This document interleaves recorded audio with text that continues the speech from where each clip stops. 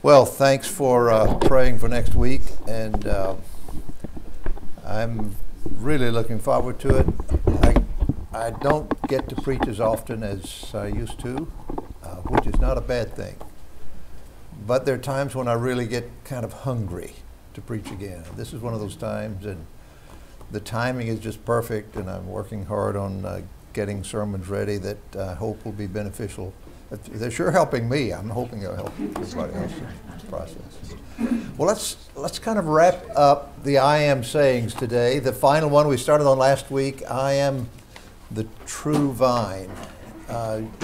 That passage in John 15 is a crucial passage of Scripture for our understanding of the relationship that we have with the Father and with the Son. The metaphors or allegories, this really is more a metaphor, an allegory than a metaphor, because he carries it so far out in so many different ways. So it's a fascinating passage of Scripture. We were dealing with it some last week, as you recall. Let me go back and look at a couple of things. First, I'm the true vine, understanding that the setting in which Jesus is speaking is the Passover.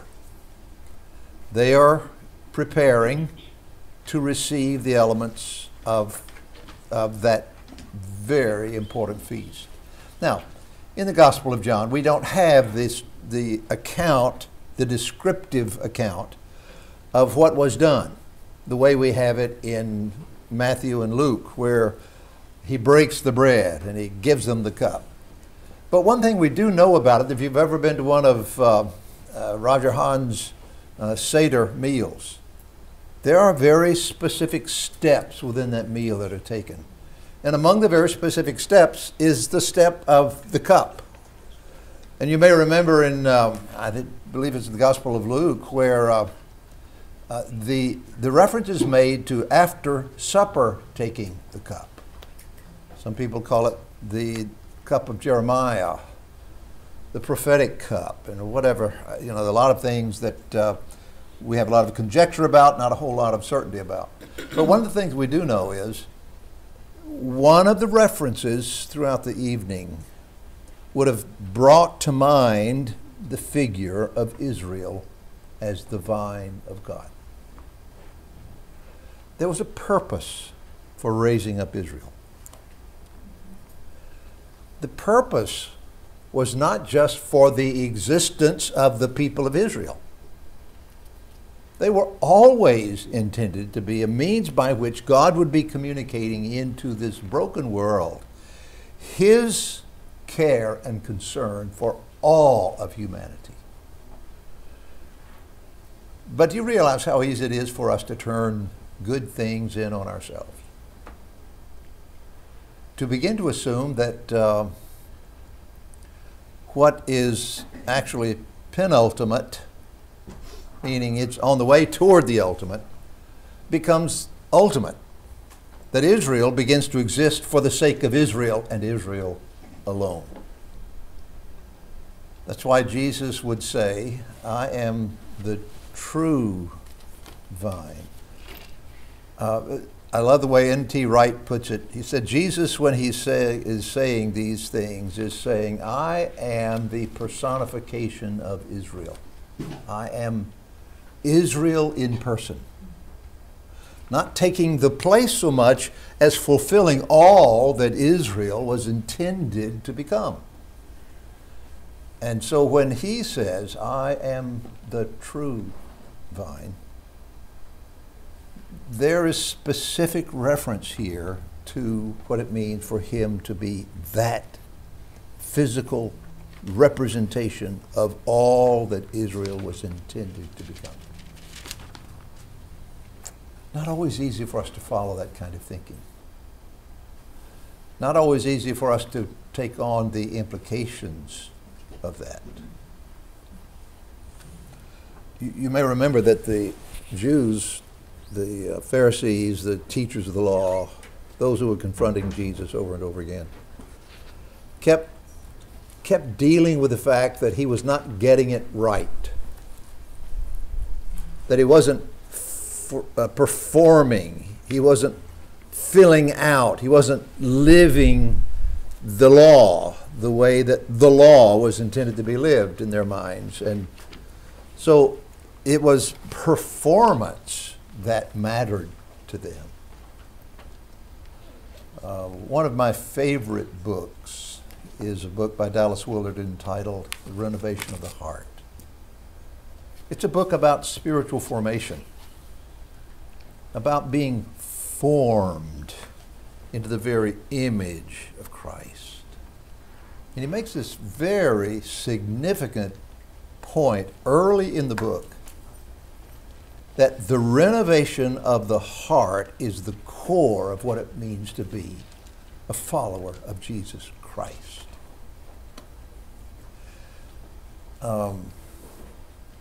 I grew up in the holiness tradition, and I love it to the core of my being.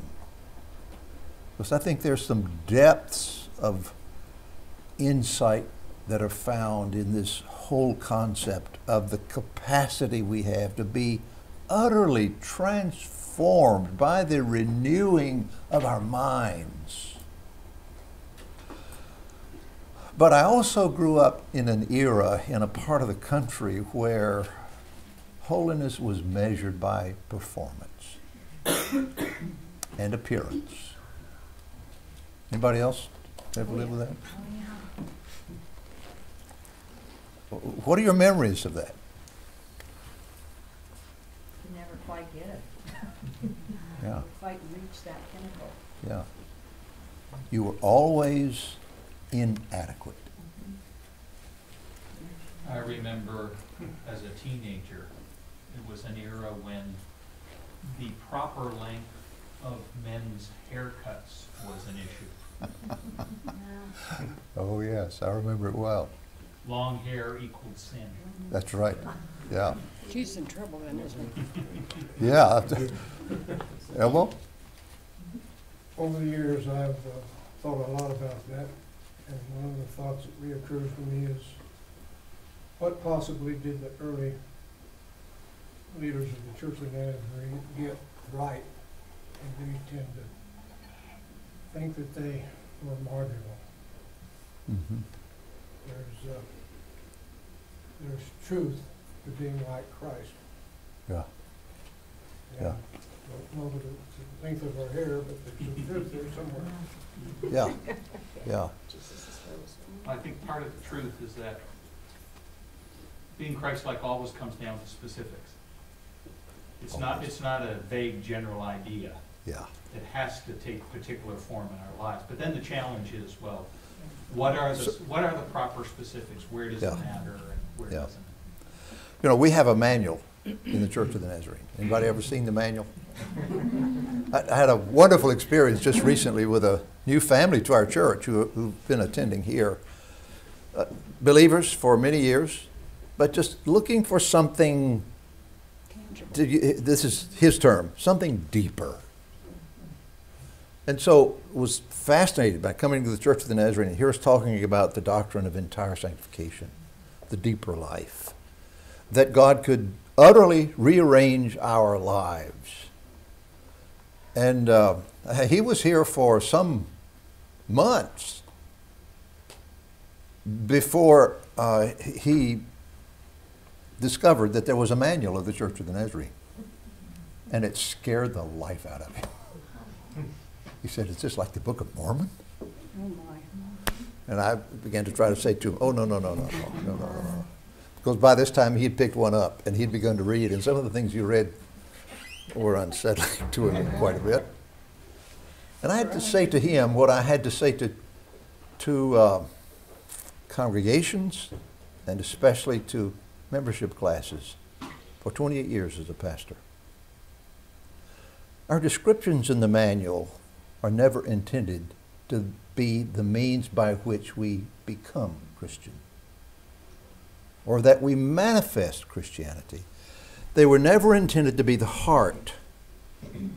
They were always intended to somehow give us some means by which we could define some parameters. But we were always supposed to be pushed back to this until the heart is changed.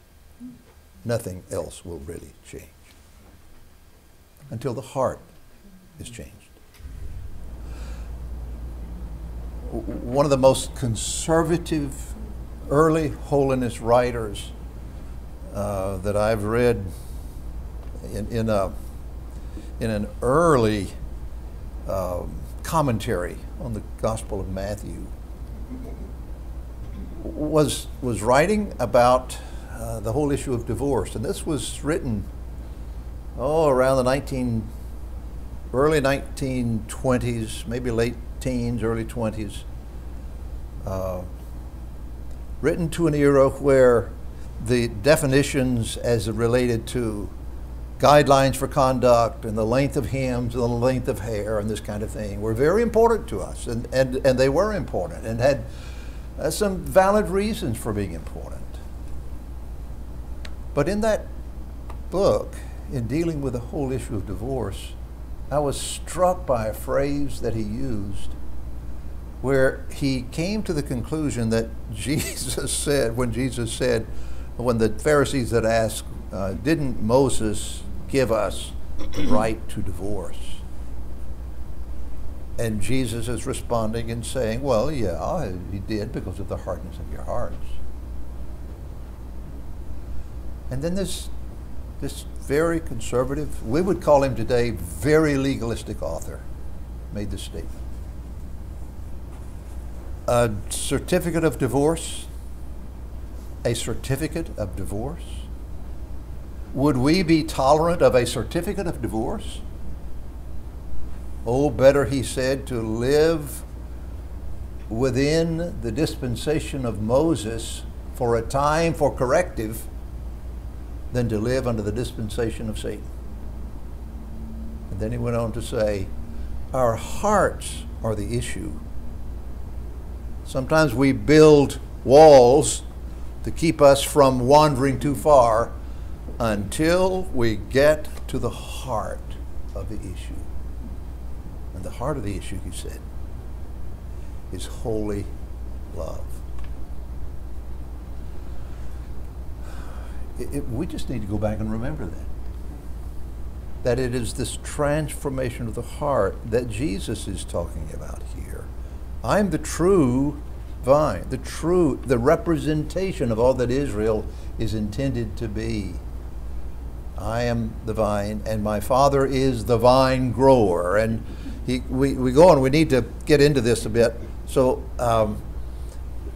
the relationship between the vine grower, the one who cares for the vine, and the vine, we need to look at for a few moments.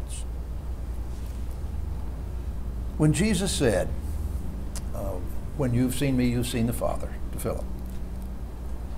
When Jesus said, everything I say because of what the Father has sent me to say. I don't say anything on my own. I only say what the Father has given me to say. All of those references that seem in some ways self-deprecating must be read within the context of our understanding of the Trinity.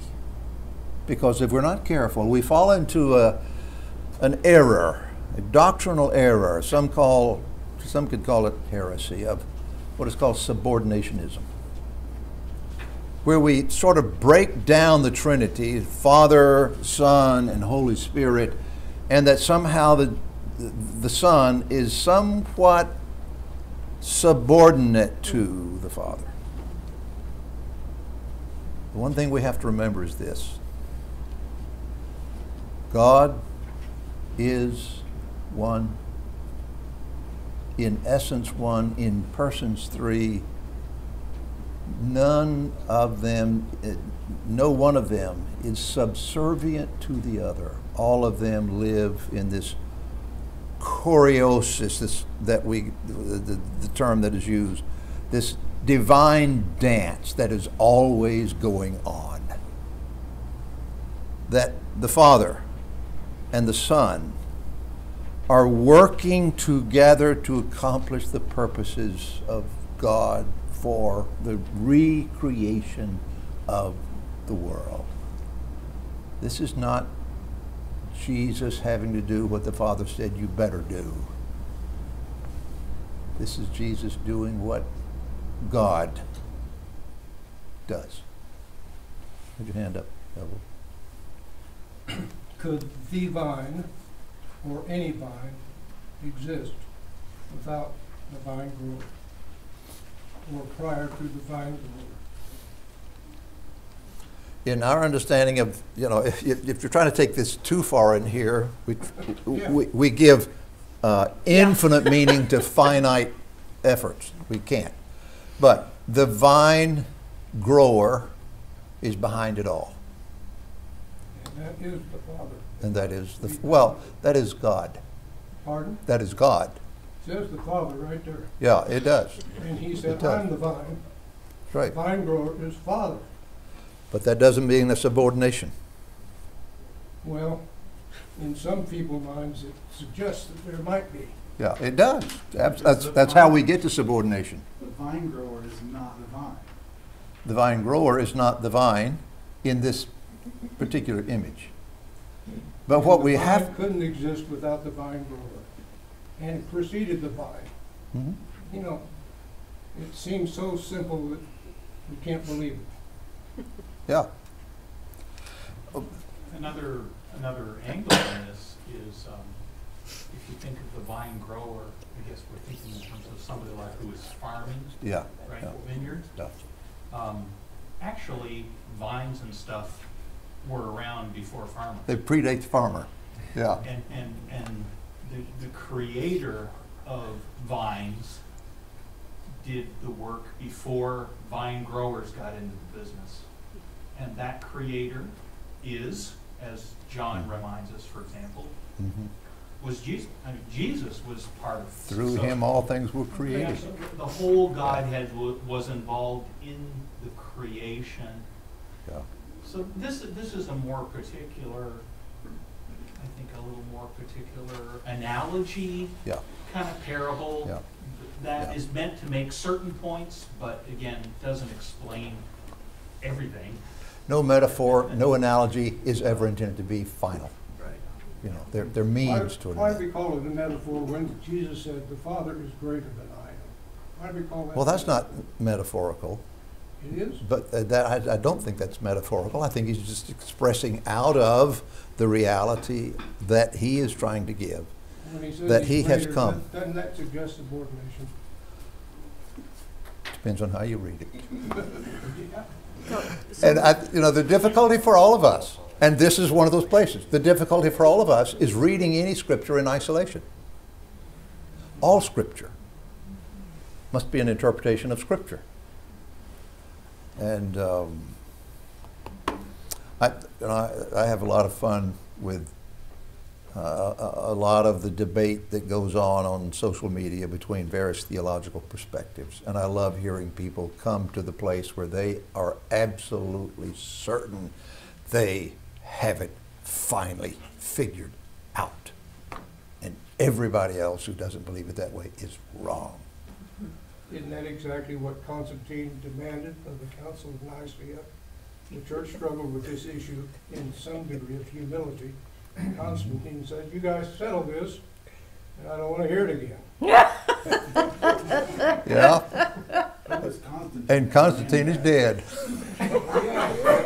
We buy his certainty that at no time was the Son existing prior, there's no time the Son never existed. And he says, I am the Yeah. firstborn of the Father. Yeah. The very term Father, Son suggested that the Father preceded the Son. And you take the whole scripture and not just orthodoxy, and I think you can struggle, to say the least, to accept orthodoxy. Well, and I think we all must continue to struggle with it. Thank you. I think it's part of the wrestling we always will be doing. I think Wesley is very helpful as we wrestle in his assistance for helping people understand relational Mhm. theology when it comes to the Trinity. Right. Right. Rather than hierarchical authoritative Mhm. that it's a relationship Of more, love. love and, for lack of a better term, submission, Yeah. one to another. And submission one to another, I think, is part of the key to it. In the beginning was the Word was with God, the Word was God. He was with God in the beginning. Through Him all things were made. Without Him nothing was made that has been made. You know, all of those, that very beginning of the Gospel of John refers us back again to the fact that this is a conundrum we will always live with in this side of glory. And I'm not content to feel like we've got it all figured out. I'm, in fact, one of the staff members here at Kansas City First Church said to me while I was pastor here, I think the thing that bothers me most about you is that you have a high degree of toleration for ambiguity. And I just said that guilty as charged. I'm not able to ever come to a place where I'm fixed in such a way that Scripture can't nudge me here and there in places where I need to be nudged. Do we need to be nudged? Do you need to be nudged? Yes, Yeah. that would help. Yeah. I remember Helen Temple testifying to that fact in her later years in life. Yes, yes. About the Lord still speaking clearly to her Yeah. after her walk with Him for Yeah. many years. A quick story. When I became pastor, Albert Harper, Helen Temple, 2 or 3 others of that generation were still on the board. I mean, they were on the board. In some ways, those were the most liberal thinkers we had, because they were not ever so categorically fixed that they couldn't hear the Spirit nudging and changing. And I don't know, not many people know the story of our moving to 3 different worship services. Very few people remember that one of the major influences in that was Albert Harper, who said, if we must do it one way or the other, maybe we've missed the point of the New Testament. I will never forget that moment. I wanted to say to him, how old are you? But and also in that process, we remember that the Wessels and Helen Temple were in that contemporary service. In the contemporary service, exactly, exactly. And I think the reason that I loved Helen being in there so much was she went to the contemporary service and she was telling how some of the older generation were a bit critical of her for going to that service. And she said, well, the thing I remember is it brought me back to my little home church where we had an upright piano, and we knew it was a great service when that particular pianist would play the piano and the hymn book would bounce off the top of the little piano when she played. I loved it. So, well, back to this whole thing. Look at verse 4. You've been cleansed by the word I've spoken to you, verse 3. Verse 4, abide in me as I abide in you. Just as the branch cannot bear fruit by itself unless it abides in the vine, neither can you unless you abide in me. 2 or 3 things here that we need to get into. Oh, my word. Can't believe we've got this little bit of time left. Abide in me. NIV says, remain in me. Other translations have other words. Abide, remain. The sense of that is not right now abiding. It's abiding. It's remaining in. It's longitudinal. It has to do with the kind of abiding that is patient. I love Alan Kreider's book, The Patient Ferment of the Early Church. And the point that he makes is that the early church, in the first 200 years of the church, was just beginning to form the canon. They didn't have the Roman empire on its side, on their side. They didn't rail against the leadership because it wasn't giving them the freedom to be what they needed to be.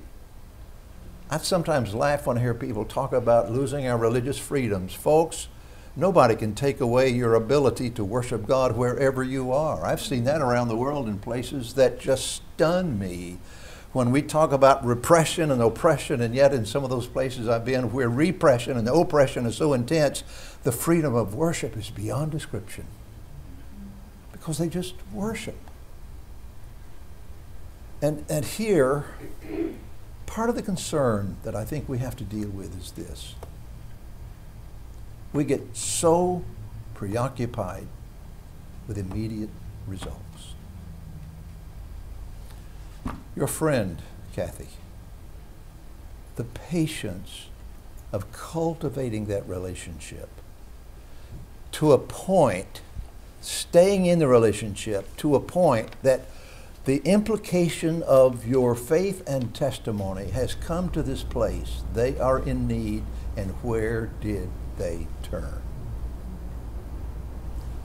The early New Testament church lived what Kreider calls the habitus, that was the fulfilling of the Sermon on the Mount. They didn't have the letters of Paul. They were being shaped and formed as Scripture. But what they did have were the teachings of Jesus. And the teaching that was primary and foremost was the Sermon on the Mount. They actually believed you could live the Sermon on the Mount. Now, here, I heard a very well-known radio preacher several years ago now. Well-known, very well-known, widely acclaimed, and he was a tremendous communicator, preach on the Beatitudes. Wonderful insight, powerful message. At the conclusion of the message, he said, please understand that what I'm describing for you is life as it will be in glory, not as it is now. This isn't possible in this life. Mm-hmm. Wow. I'd like for him to read Alan Kreider's book. The thing, says Kreider, that conquered the Roman Empire was the willingness of the Christian to live Christ-like, even if it cost them everything.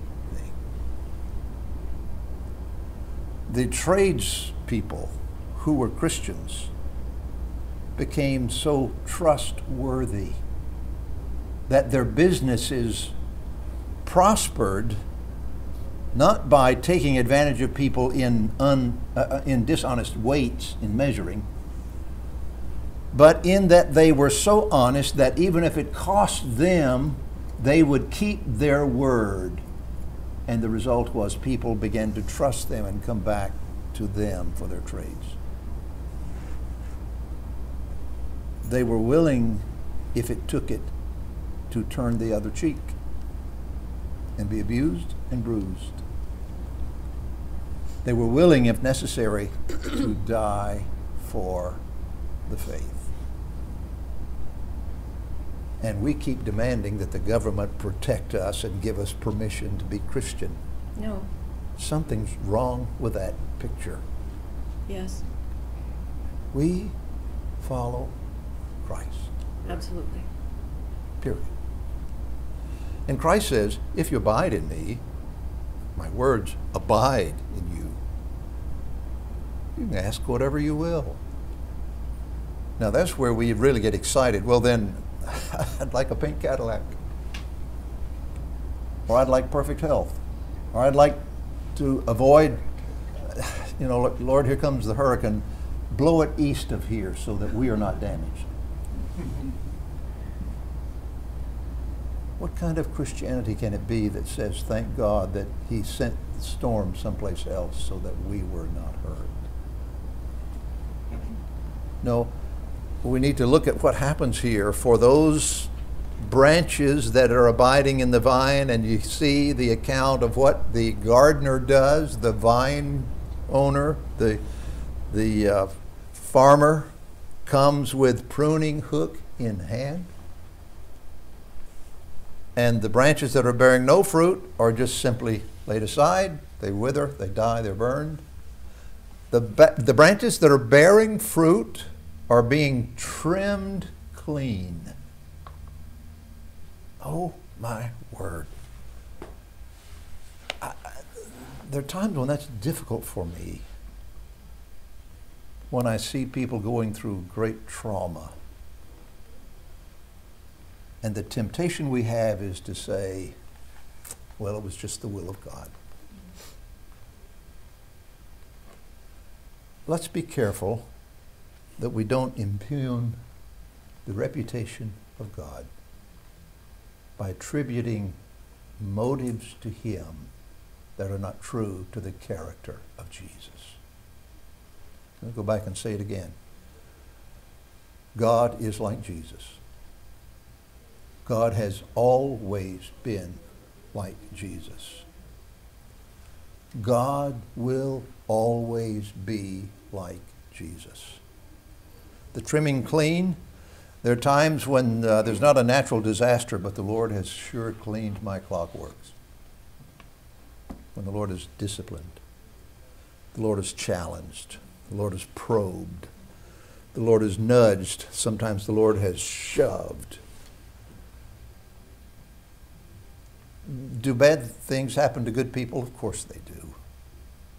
That doesn't necessarily mean that God intended that to be a means by which you are going to be cleaned. What it may mean is that it gives you the opportunity to allow that to be an experience that creates greater reliance on Christ.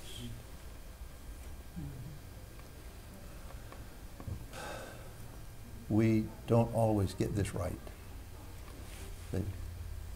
Just looking here in this passage of Scripture, that the word remain or abide, Yeah. as near as I counted, there are 11 times it says it in those, whatever, 17 verses. Yeah. Must be some significance to that. Yeah. But you're talking about us nudging, being nudged, or growing, or learning. What I take from that is to say, hey, he says, hang in there, and keep following me, keep on growing, get pruned every now and again, but stay with it. Keep on abiding and trusting in me, no matter what comes our way. No matter what comes. Yeah. Yeah. I have one short point that's been rattling my head. The difference between abide in and abide with is Yeah. significant to me. Yeah. It's abide in, not with. Right. Right. It's an entirely Absolutely. different. Yeah. It is a relational thing. Yeah, it's not Definitely. mutual. Yeah. Right. Yeah. If my words abide in you, abide in me, my words abide in you. What we're talking about here is a deeply intentional relational dynamic by which our heart has been transformed by His presence. Living like Christ was never promised to be easy, but it was always promised that He would be with us.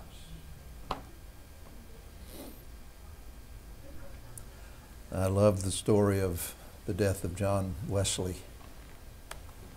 It is told that as he was dying, he said, I, the chief of sinners, am, but Jesus died for me. And then among the last things he said was, best of all, God is with us. I love that, but I love it in part because there were 3 occasions in which John Wesley was so close to death that he thought he was dying. And he said the same thing all 3 times. Because he was at rest in Him, abiding in Him. Well, Time to go. Let's pray. Father, thank you. Thank you that knowing you doesn't mean that we completely comprehend all there is about you. In fact, the likelihood is very strong, Lord, we will never get that done. But may we so live before you that whether we understand you or not, we are at rest in you. We sometimes dread the pruning hook. But Lord, when the pruning does occur, may the fruit be sweet. And may all that you desire to fulfill in us and through us be done as we walk patiently and lovingly with you and with others, reflecting the very presence and love of Christ to those around us. We pray all of this in the strong and matchless name of Jesus. Amen. Well, thanks. I've enjoyed sharing the I am sayings with you. There's a missing I am. If you read the book, the afterword is about the missing I am, Yes. which I love to think about because there's never, ever going to be enough said about Jesus to get it all in. But what might he have meant for him to have said, I am the water of life? How many times he spoke of water and yet never uses that as one of the I am, points of focus for the I ams.